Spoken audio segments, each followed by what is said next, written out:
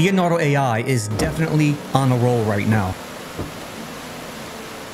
This is so amazing, bro. And they just released their latest model. And this one is impressive. In fact, it is now my favorite model that they have. And the reason why is because of the purpose of this specific model. Its purpose is specifically for film, and it's called Lucid Realism. Lucid Realism was created for cinematic storytellers who want to craft scenes that invoke realism and emotional storytelling. And as Leonardo AI states, this model is not made to do everything. And that's actually by design. It's the perfect model for creating cinematic stills or any image you plan to bring to life with video. Lucid Realism is going to do a crazy good job. So not only are we going to take a look at Lucid Realism today, but I'm also going to provide you with some incredible tips to create the most realistic and cinematic AI videos that you possibly can. Now, this video is going to be filled with hidden tips and cheat codes. And what I mean by that is when you use a specific cheat code or a specific token in the beginning of your prompt, like these right here,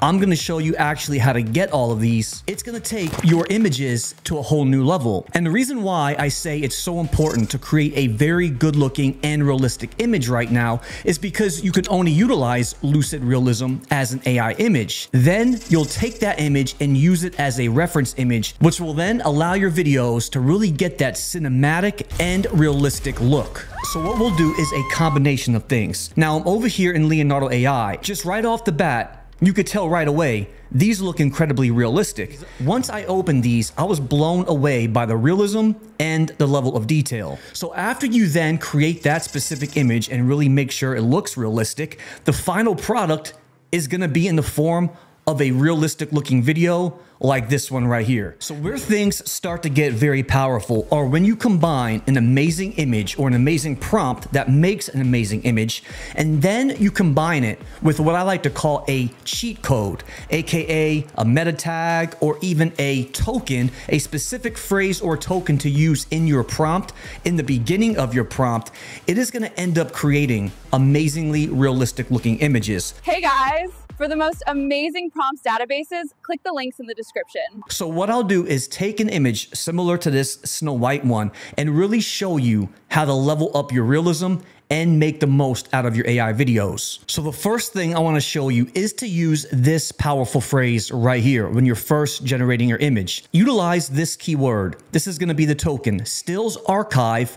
We're not going to do single frame for now. Only utilize the words single frame if the prompt or the image actually gives you a lot of images in one, but stills archive. And if you want to reference a specific TV show or a movie, you can then add it, comma, and then right here, put in the specific studio name. It could be HBO, Disney, Paramount Pictures, whatever it is, but put a space in between the .com and the movie studio's name. We're going to get some incredibly realistic images that will emulate that exact movie or anything that you're referencing. Now I'm going to go back over to Leonardo AI and go ahead and now start the generation process. Now, in order to find Lucid Realism, I'm already on there right now.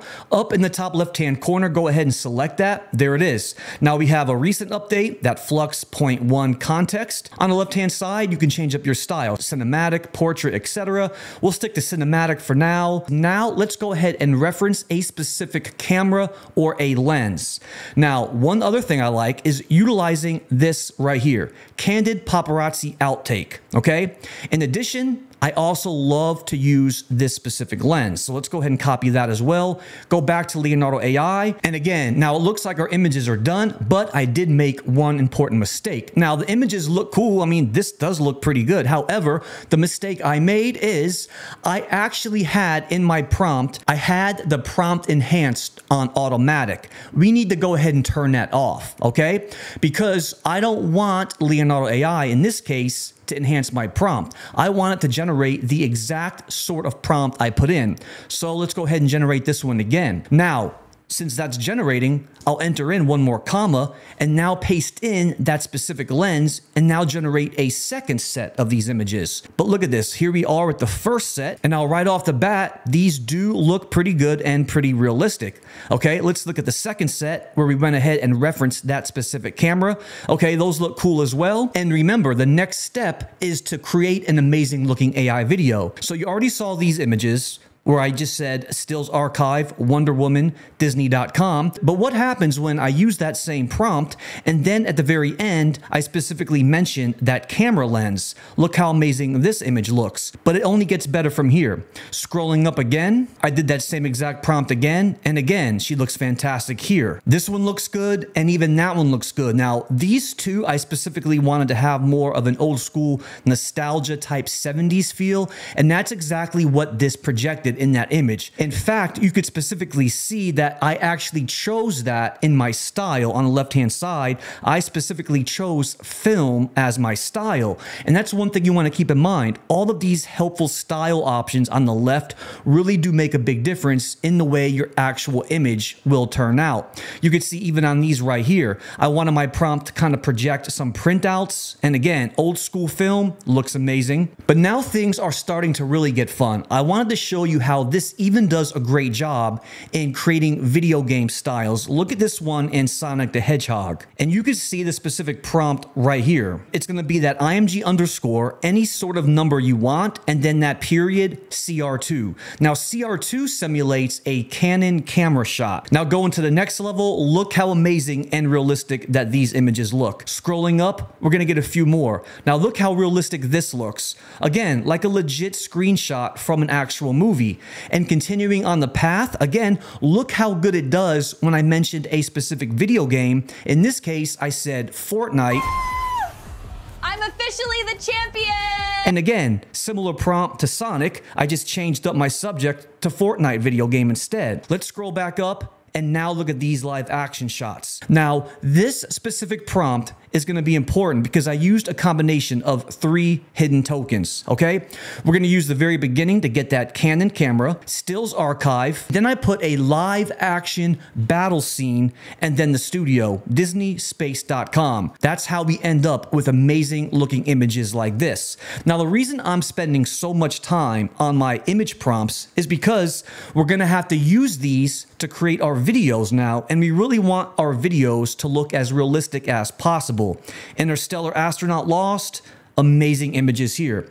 Now, I'm just quickly showing you all of these images because I really want to show you the levels of realism you can achieve with Lucid Realism and how impressed I've been, because it's really going to translate very well over to videos, okay? Now, with that said, let's go ahead and choose a specific image that we're going to use. And based off of my specific image, I think we'll start with one of these interstellar ones, okay? With this image in mind, what we're going to do next is we're going to head over to my prompt portal yet again, but this time in the menu, we're going to go with AI video. So what I'll first do in this view right here, the first thing you want to have mentioned in your AI video prompts are going to be a specific camera movement. However, with that being the case, that's not going to be necessary because now let me show you why. Let's go back over into Leonardo AI, and now we're going to go ahead and now select a video. Here is what is so helpful in Leonardo. Over here on the left-hand side, make sure you're going to have Motion 2.0 selected. But with that being said, now we're going to have motion control in the top left-hand corner. And I really love this because it's all visual. I can just hover or just get a closer look and look at the sort of motion I want to get. Okay, let's start off with this one right here. This is going to be called Robo Arm. Now, all I have to do is select it. Now it's going to appear in the top left-hand corner underneath motion control. Now I can go ahead and X out of this. Let's go ahead and select our reference image. Click this in the top left-hand corner, that image icon. Now select start frame. We're going to go ahead, instead of uploading, we're going to go to your generations and now select the specific image that we want to create a video for. Now remember, I already have my motion control in there, so it's not really necessary to add a camera movement in the very beginning. So what I'll do is I'll open this one up and use as reference and copy this prompt right here. Go back in the Leonardo AI. I'll I'll still leave a slow dolly in, but now let's go ahead and just change up the prompt a little bit. Now, the thing I like about this prompt is because I'm still mentioning all of these keywords. The only thing I'm going to change is going to be my subject in that first sentence. Okay, so all of our videos are done, and I'm amazed by all of them.